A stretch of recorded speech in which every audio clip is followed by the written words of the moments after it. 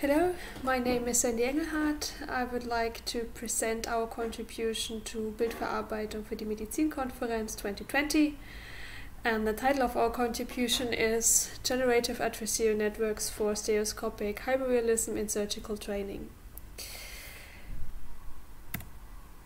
This work was initially presented at MICAI 2019. You can see the official reference here, and it has been submitted as an abstract to the BVM conference. During my talk, I want to answer the question, how can we actually increase the realism of surgical training simulators? And my work mainly focuses on mitral valve repair.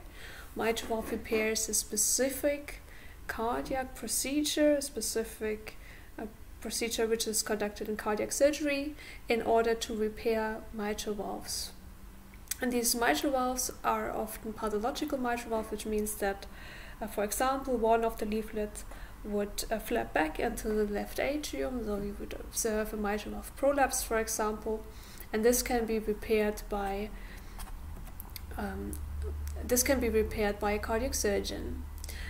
Unfortunately, such kind of surgeries are very complex and unfortunately also very experience-based. This means even in big hospitals, only 2 to 3 to 4 cardiac surgeons would conduct this kind of procedure on a regular basis in order to obtain enough experience in order to achieve very good results. And the steps they can conduct range from implantation of a ring prosthesis, implantation of a neochord, or triangular visual sections, etc. Here you see some more examples, some more intraoperative examples. You see that these mitral valves can be very diverse, considering the tissue. During the surgery, the surgeon would use different amounts of suture material, different retractors, sizes of ring prosthesis, etc. In the past, we have been working on how to improve training facilities for cardiac surgeons in this field, and we developed a patient-specific simulator that enables the surgeon to conduct different kinds of procedures on these valves, ranging from annuloplasty, ring insertion to neochord insertion. In order to produce these valves, we use 3D printing, and we identified a water-soluble material which is called PVA. And this can be used to print such kind of molds that we automatically compute from a segmentation which was conducted on the 3D echo. And after injecting silicons in these molds, we place them into water, and then we can basically release the valve from the mold. After producing several valves with this technique, we asked different cardiac surgeons, different experienced cardiac surgeons, how would you evaluate the realism of these valves?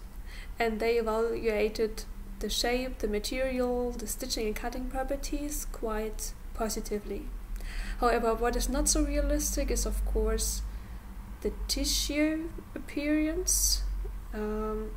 Usually in an intraoperative scene, you would observe much more heterogeneous textures, specularities, or blood. And in order to overcome these shortcomings, we introduced a concept called hyperrealism into the field. This concept uses information which is captured by the endoscope on our minimally invasive simulator, as shown here. Feed this video stream into a deep learning network called Generative Adversarial Network. And this network learned previously how intraoperative scenes actually look like and is able to transform this image into a more realistic one. We coined this as a novel form of augmented reality, where unrealistic parts of the images are actually transformed to look more realistic. This is different from traditional augmented reality, where a virtual overlay is superposed on a real scene. And when we look at the reality-virtuality continuum, which was proposed by Paul Mikram in 1994, we would place this novel concept, hyperrealism, somewhere between the real environment and augmented reality. So it's a little bit closer to the real environment according to our definition. Because there are still parts of the image which actually should not be transformed, such as the instruments, the sutures, the needles, the prosthesis. How do we train such kind of networks? Well, we rely on the now famous cycle gun approach, which was proposed by Su et al. And published at ICCV 2017. We used intraoperative endoscopic sequences and endoscopic training sequences from our phantoms, and we feed this into a generative adversarial network. Doing that, we obtain already quite nice results. So it's quite difficult to actually identify the faked examples here in this scenario. So these are the fake examples, all the other images are real images. In image-to-image synthesis, this usually learns a mapping G, X to Y, such that the distribution of images from Gx is undistinguishable from the distribution Y. However, that does not necessarily force the generated images to be consistent and without artifacts. And in the endoscopic domain, this can affect the temporal consistency, the depth information, and the stereo consistency. And this ultimately impairs surgical vision. So this is definitely a problem we try to address in our work so far. If we apply the original cycle gun to a video stream, we would observe a lot of flickering, as can be seen here on the left-hand side. Therefore, we came up with a novel approach that reduces this inconsistency, and more details on this approach can be found in this publication. Here's some other examples that can be produced with the temp cycle gun approach. What you see here, and this is a really, I would say, funny side effect, the network learns that these white sutures turn red during the surgery because of blood, and it now transforms this also into red basically on the simulator. Also, what is nice is that we have a very realistic appearance of the speckles, of the specularities, and of the intraoperative of the tissue basically. However, when we look at our training scenarios, here are some images from our training lab, we see that some of the surgeons actually prefer to use a stereo endoscope in order to get some training on this. And unfortunately, the approach we had so far did not address this. And this is the contribution for our BVM paper. So for the task of the stereo pair generation, the forward generator of the original cycle gun approach tended to create unrealistic colors and artifacts in the faked intraoperative scenes, and to improve on this, we introduce a novel concept cross-domain conditional guns. And this novel approach is not so different from the original gun approach actually. So the original gun approach takes one input, feeds this into a generator network, and generates a transformed image. Use a second network to transform this image back into the original domain, and then computes the L1 norm over these images. What we do in our approach, we use a second input from the target domain, use this as an input to the generator, and produce one image, and then we add another image from the target domain and do the same. And the interesting thing here is that after transformation of the left image, we use this image and feed this into we use this as an additional image to guide the transformation in the right image synthesis. And this enables us to get better results here in the transformation.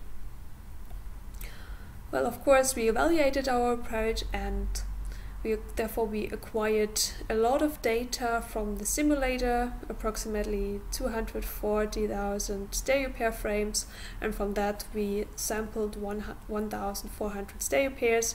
And also we have been using data from 3 mitral valve repair surgeries, where approximately 620,000 stereo pairs at 25 to 60 frames per second were captured, and from these image streams we extracted 1,200 stereo pairs. In terms of data preprocessing, data augmentation, we used random crop, rescaling to 256 times 512. Furthermore, we applied random flipping and intensity rescaling. We used the Adams solver, batch size 1, learning rate of 0.0001, and we trained for 80 epochs. 40 epochs on the mono data and 40 epochs on the stereo data. More information on that can be found in the paper. For evaluation purposes, we mainly evaluated perceptual factors, and we tried to compare our method to the baseline method, which is a cycle gun method. We extracted 15 random samples from each test set, when each sample was shown in an interlaced format on the 3D monitor to 3 surgeons and 3 non-experts. We've asked different questions considering depth, realness and reliability. For example, are you able to perceive depth? How real appear these scenes? And then we used also some auxiliary question in order to evaluate the reliability. We evaluated that because we wanted to see whether our approach adds something to the scene or takes something significant away from the scene. And in order to evaluate that, we asked the question, what kind of pathology do you see? Can you identify the surgical instruments? Which phase of mitral valve repair is shown? Some qualitative results here. So you see an example of a stereo pair on the left hand side, and you see the transformation, cycle gun transformation, and the cross-domain conditional guns here at the bottom of the slide. What you can see nicely is that the colors in our approach are more realistic, and furthermore also the back transformation is more consistent in our approach. Results from our user study suggest that in 84 of 90 instances of our proposed method, our method was preferred or rated equal to the baseline. And you can see this here in the diagram. So here you have all the test samples we've shown to the surgeons and to the non-experts, and you see the rating of our results as a symbol and the different to the baseline method indicated as an error. Considering the reliability, we basically had no complaints, so we could say that the transformation was quite reliable in our approaches. By saying that, I thank you for your attention. I thank the team who contributed to this work.